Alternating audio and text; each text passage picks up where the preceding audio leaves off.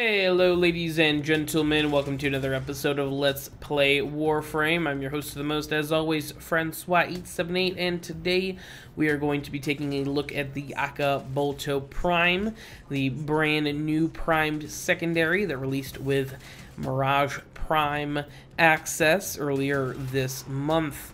Now we're going to talk about some basic stats for the weapon. I'm going to show off some builds, and then we'll do some closing thoughts on these stunning pistols. Now the stats can be a little weird at first. 32 base damage total, mostly in puncture, obviously. 36% crit chance with a 2.0 crit multiplier. That's the highest crit chance of any secondary in Warframe and the third highest crit multiplier of any secondary in Warframe. So these pistols will definitely be built towards crits primarily. That's that's just the way to do it on this. The status chance, 14%, not stellar. I wouldn't necessarily recommend building for status. I wouldn't recommend not building for status, but 14% is not, you're not going to have enough to get to 100% status chance with the AkBolto Prime, unfortunately. Now, a 1.3 second reload speed, 40 rounds in the magazine, a 7.0 rounds per second fire rate. Now, the projectiles for this gun are just that, projectiles, so you will need to lead your shots a bit and kind of get a feel for the weapon a bit more than you would for a hit scan gun. However, these pistols are quite powerful. I'm very impressed with the base stats. It doesn't hurt that I have an absolutely stellar ribbon for the AkBolto, and I'm glad that I actually get to use it on a variant of these guns that are worthy of it. But the pistols overall, as far as builds go, you're really going to want to take advantage of that crit chance all the way. Hornet Strike, Lethal Torrent, and Barrel Diffusion, obviously for your damage and multi-shot. Then Pistol Gambit, either normal or primed, depending on what you have. Same thing with Target Cracker, primed or normal, depending on what you have. For the last 3 slots, I would say probably just go with elemental mods, whatever elemental combination you need to deal with the faction that you're going to be fighting.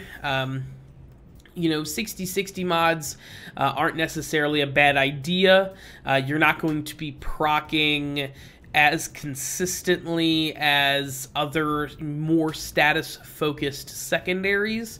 However, you will proc enough to make the 60/60s worthwhile.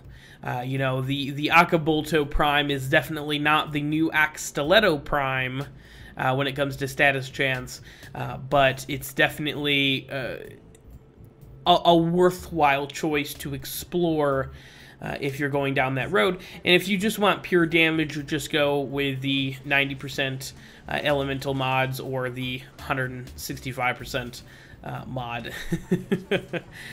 The weapon comes with a lot of pre-installed polarities, 3 V polarities plus a dash polarity, and I still found myself having to add some extra formas on to make sure that I had enough mod capacity for the build that I had in mind, which I was a little surprised by, but that's life, isn't it?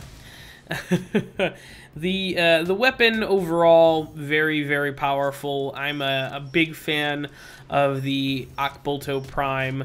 The pistols overall, I wouldn't say power creep extremely harshly on other weapons in the genre. The Stiletto obviously still have the niche of being just very fast status procs, and the Euphona Prime, while having slightly less crit chance and a slightly lower crit multiplier still deal much higher damage per shot. So it's kind of up to you guys and how you want to kind of play the game.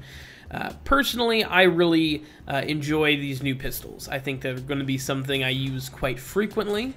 The overall design is a little wonky. I'm not sure exactly why they look the way they do.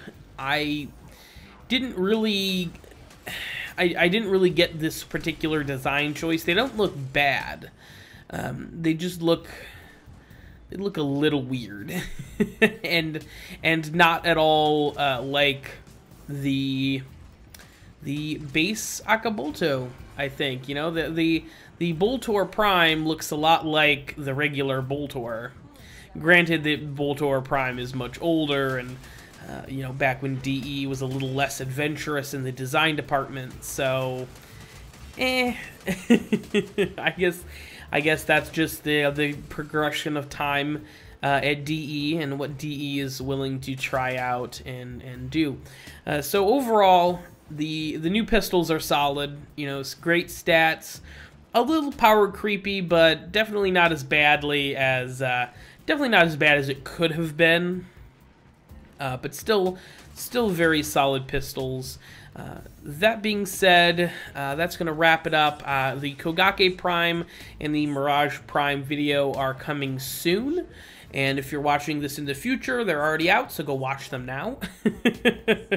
I've been your host of the most, as always, Francois878, signing off.